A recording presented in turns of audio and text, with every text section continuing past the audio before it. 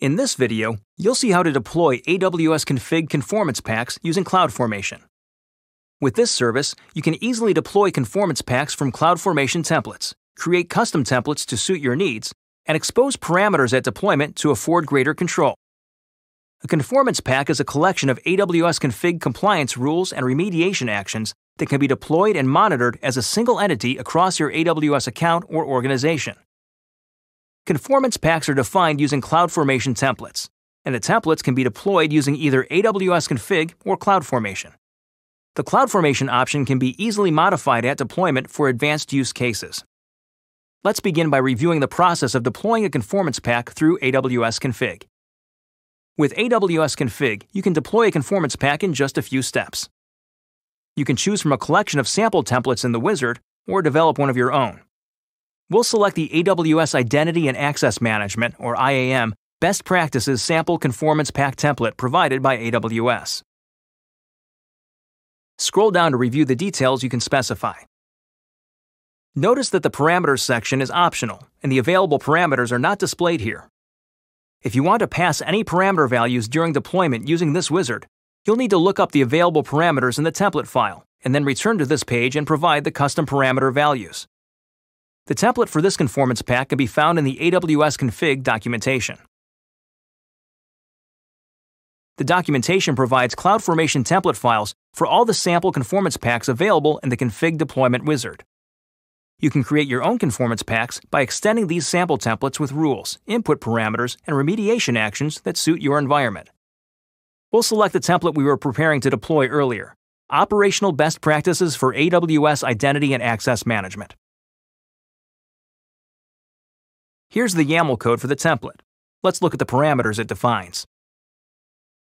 The template includes 4 parameters and their default values.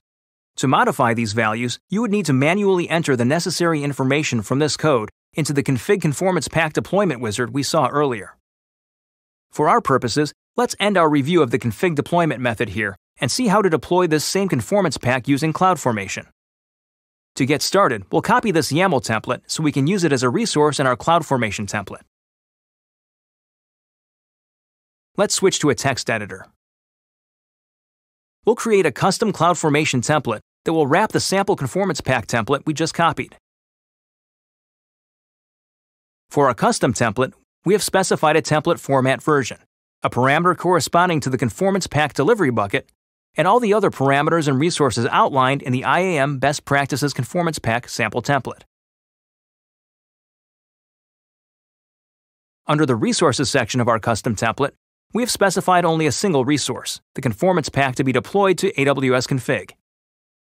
For this resource, we have specified the properties necessary for the conformance pack to deploy, including its name, delivery bucket location, and the parameters it expects upon deployment. The specified properties all have their values fulfilled by referencing the parameter values at the top of this template, which will be prompted for in CloudFormation during creation.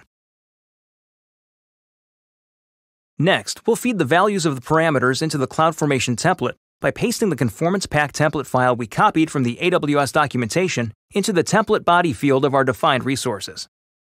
This will make the parameters in the template editable from the CloudFormation deployment interface. Note that it's possible to add more than one conformance pack template to a custom CloudFormation template. We have now defined all the necessary rules for the sample conformance pack. Let's deploy this template to CloudFormation now. Now let's navigate to CloudFormation and create a stack using the template we built. Upload the template file and proceed to the next step.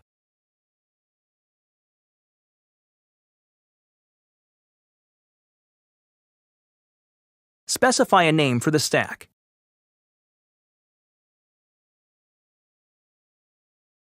Notice that you are prompted for the parameters that were defined in our custom CloudFormation template. You can specify non-default values, or even add further parameters to fine-tune your conformance specifications. Let's specify the delivery bucket for storing and delivering the compliance pack results, retain the default values, and move on. You can also add information here, such as IAM role permissions or tags, to further define the behavior of the conformance pack. In this case, let's continue and create the stack.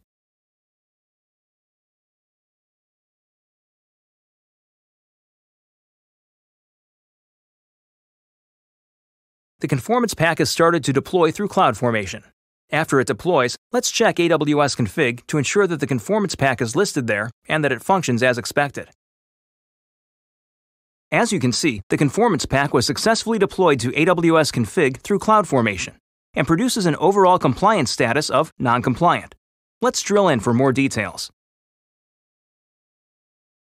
The rules specified in the IAM Best Practices Sample Conformance Pack have been set up successfully, and you can see the compliance status of each.